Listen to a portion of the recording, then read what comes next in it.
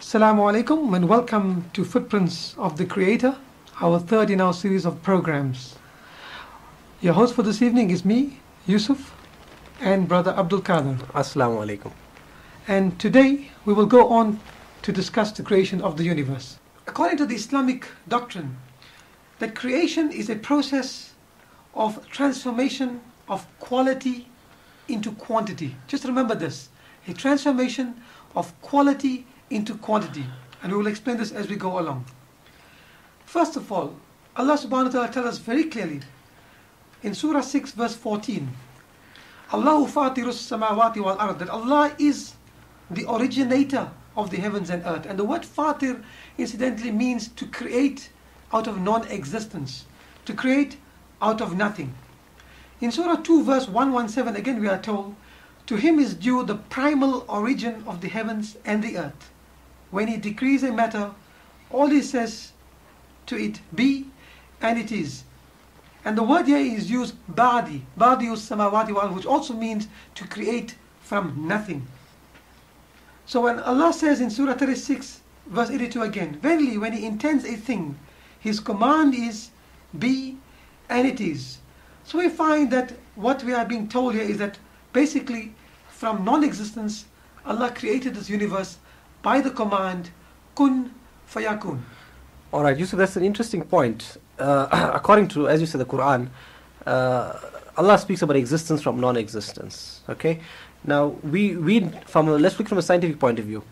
Science says, according to the law of science, that matter can neither be created nor destroyed. It is merely transformed from one form to another. Now, it talks about it goes from the postulation that matter is eternal, according to science.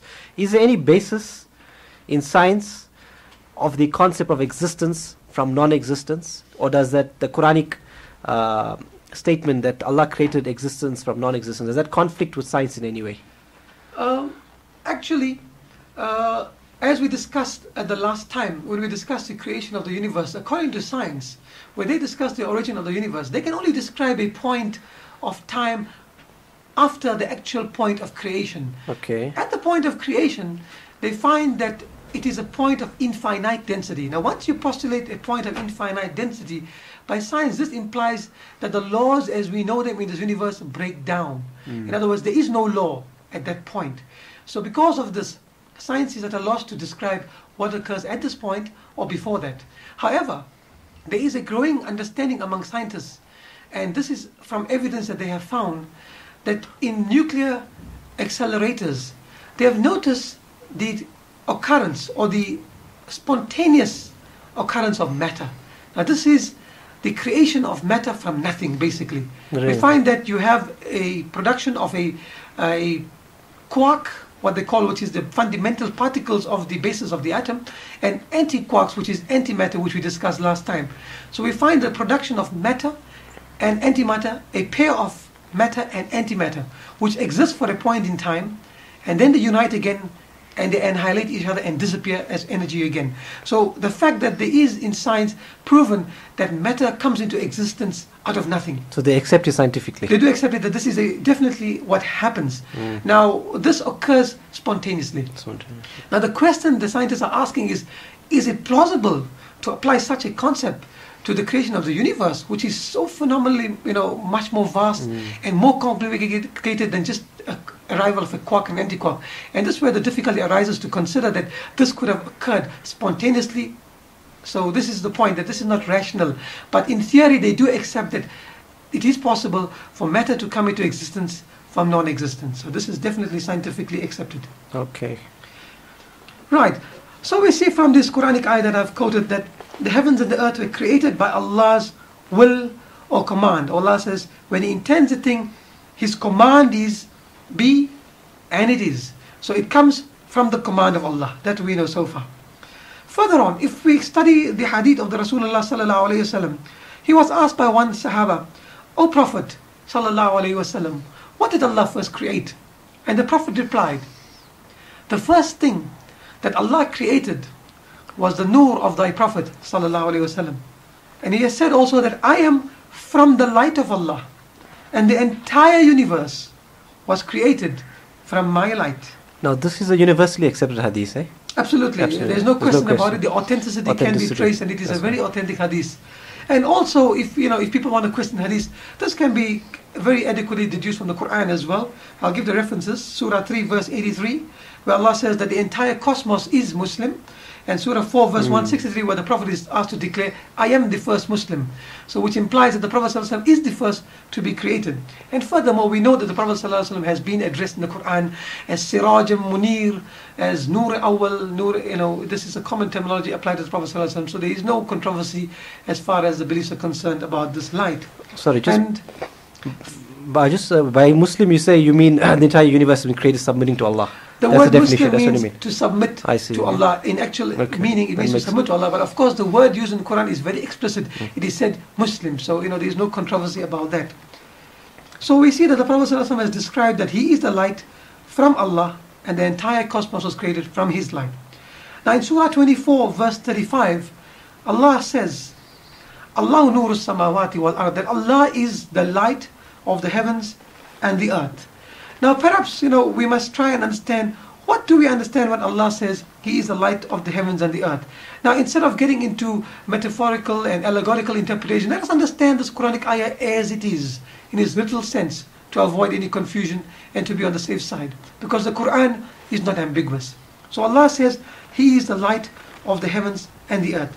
And now what do we understand by Allah being the light of the heavens and the earth? And in which manner is this presented to us? Yeah, I think firstly, when you talk about light, firstly, to define the concept of light, according to our knowledge, limited as it is, the visible spectrum of light is divided when they divide the light through a prism, is divided into the 7 colors. That is the visible spectrum of light. That is what we can see. But there's another aspect of light, which is the invisible spectrum, the imperceptible part of light. That is the light which is made up of alpha rays, beta rays, delta rays, X-rays, infrared, gamma. It goes on. There's so many aspects to light which is not visible or perceptible to the human being or to human eye. So each of these parts all have got completely different properties, completely different constituents. They all behave differently, but yet collectively they are all classified as being part of light. So when you say Allah is light, I think we mustn't visualize it like what we think of light. It is in a form that man does not quite appreciate and understand, because our knowledge of exactly what light is really quite inadequate. Yes, I think when we talk of Allah being the light of the heavens and earth, first of all, as you said, our understanding of light as it is so varied. Now, what do we understand when we say Allah is the light of the heavens and the earth? Now, we know that Allah is neither physical nor spiritual. He's not energy. He's not mind. He's nothing that we know of, because this is explicitly stated in the Quran that there is none like unto Him. There is nothing can even be compared to Allah.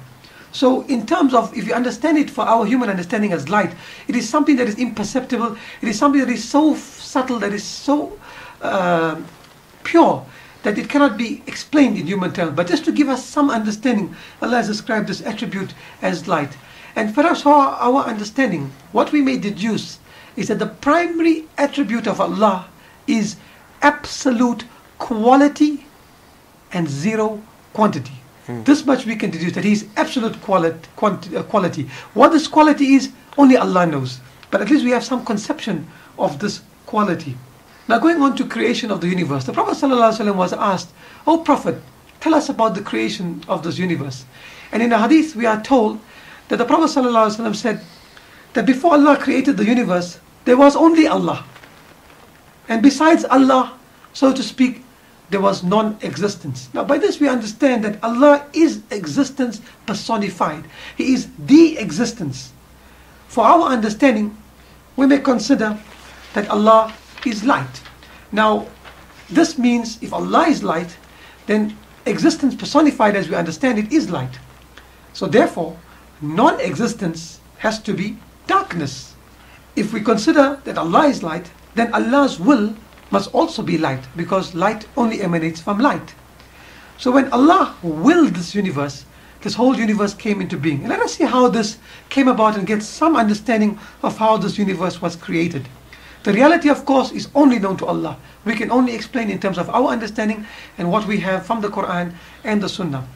Now, when Allah willed this universe to come into being, His will, so to speak, projected itself onto the dark canvas of non-existence.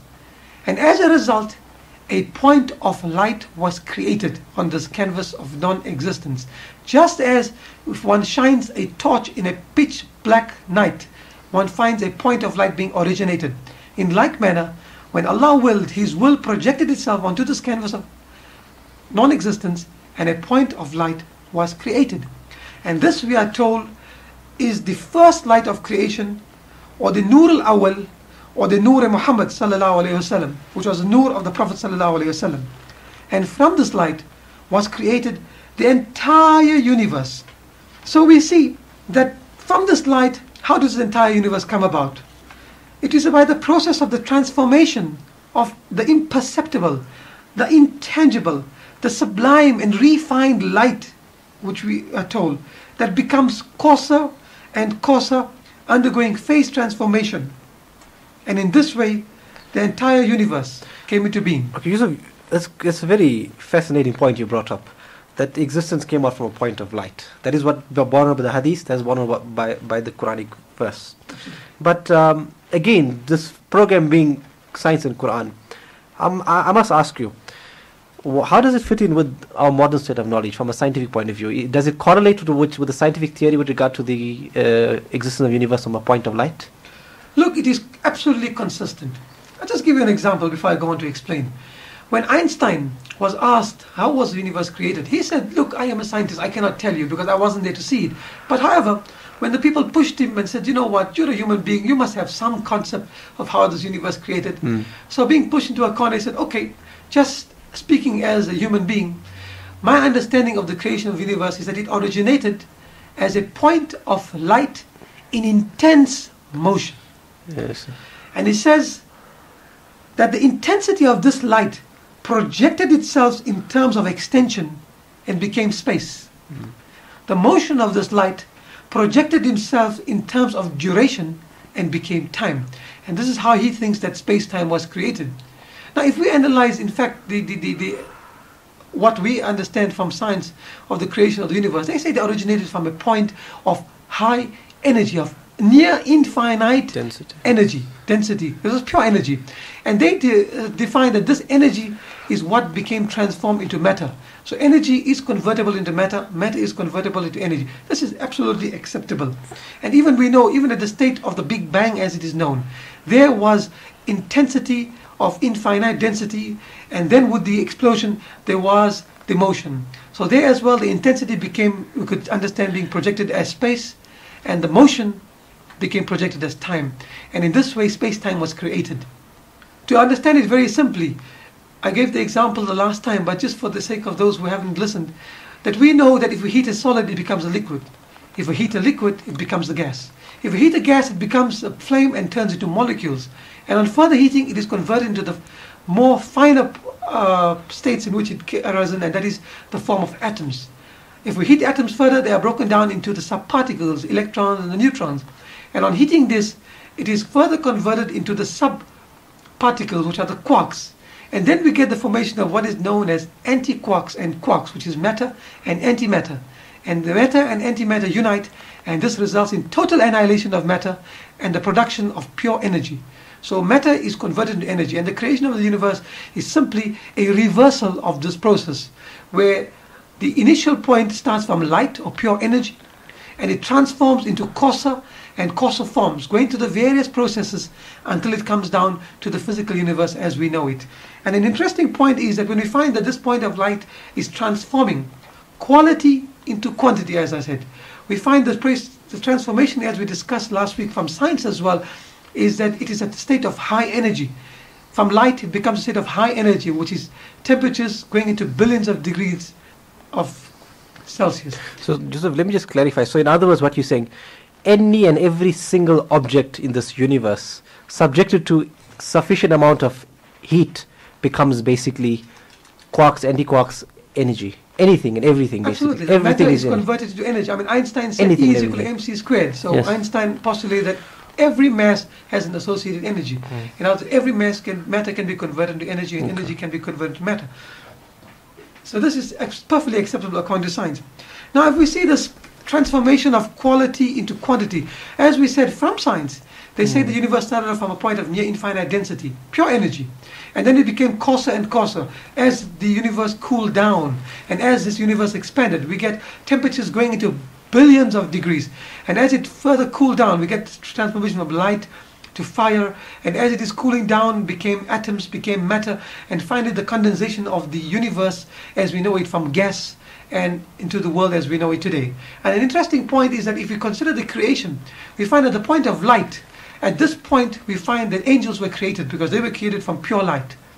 And as this transformation cooled down, we get the formation of fire. And at this point, the jinns were created because the universe was suitable for their creation. And thereafter, when the universe had cooled sufficiently to allow matter to arise, we get the origin of man being created. So it fits in perfectly with the description from Quran of the angels being created first, then in succession the jinn being created, and man, of course, we know has been the last to arrive in terms of the physical universe. So we see then that the creation of the universe according to Quran, according to Sunnah, is a transformation of quality into quantity, which is perfectly consistent with the knowledge we have today. And one may ask the question, how was it possible for the Quran and for the Prophet ﷺ to have stated these sublime facts 1400 years ago? And we know the state of knowledge at the time of the Prophet ﷺ was not at that point in any case. And these discoveries were only made in very recent times. So it only points to the conclusion that verily this Quran is ultimately from Allah and has only a divine origin. We've discussed now, like you said, the creation of the universe. Let us look now at the universe itself. Is it static? Is it in a state of contraction? Or is it expanding? One of the most important and significant discoveries of modern science is that the universe actually is in a state of expansion, and that too at tremendous rates.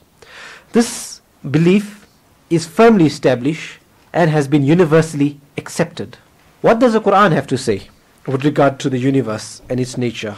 For that we need to turn to Surah 51 verse 47, and I quote, "The heavens we have built with power.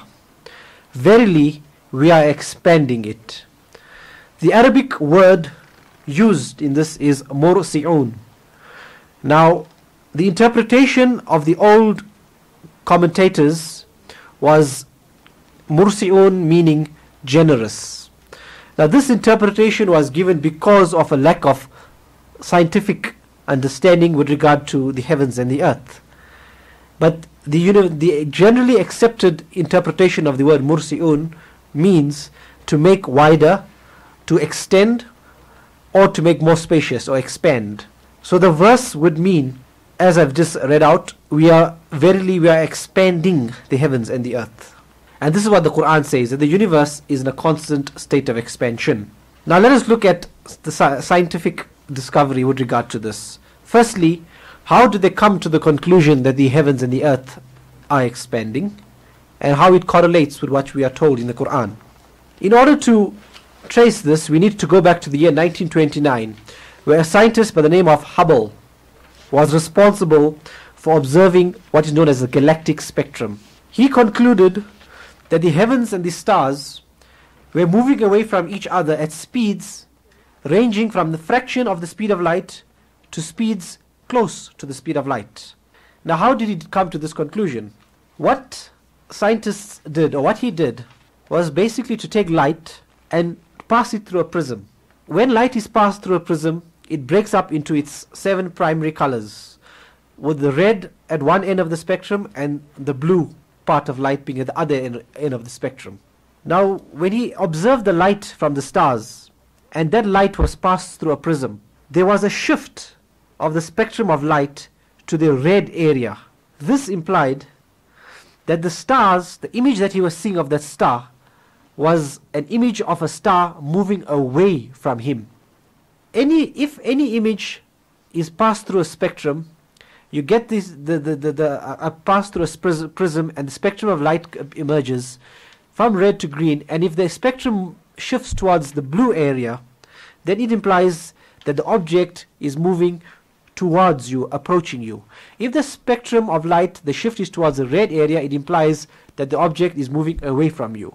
So the image of light that he saw from the stars, there was a shift towards the red area, which implies the stars were hurtling away from him.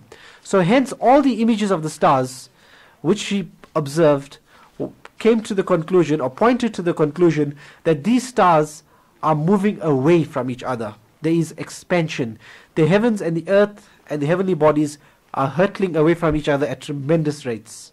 Now what we need to understand is that it is not the stars that are expanding into space, because there is actually no space to expand into. It is rather space itself that is expanding.